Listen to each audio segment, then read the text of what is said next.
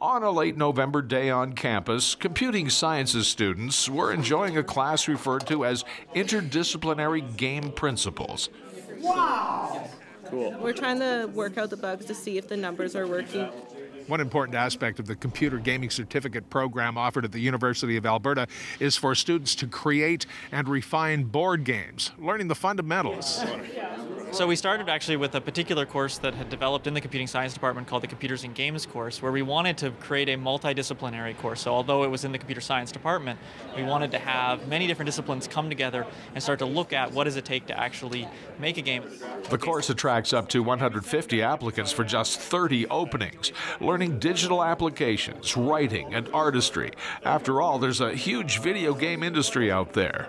It used to be lots of big players like we know of in Edmonton, BioWare, who would employ the vast majority of people. There's now an independent game movement where there's a lot of smaller companies and people can just go out on their own and make games and actually make large amounts of money being a small two-person shop in their garage. Hey, I want to try these things. This is basically a board games class. Like this, we don't do digital in this class. Right. And so once you've gotten that idea of this spark of like how to make something fun, which is, like I said, not something that there's good rules for, I think the odds of making a good digital game are a lot higher.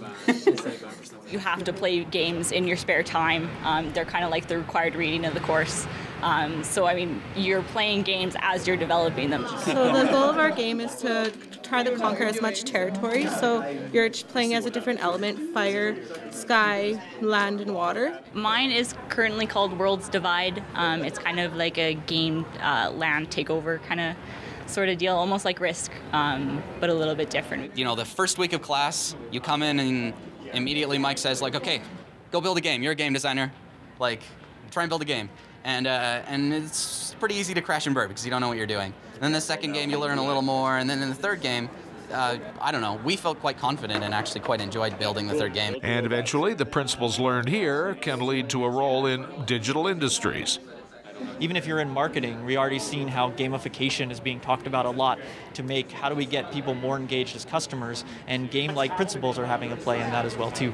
To get into the industry, you need to be an excellent writer, you need to be an excellent computer scientist, but you need to have other skills on top of that, and that's what we want to try to create. For Go Edmonton, I'm Tim Dancy. Wait for it.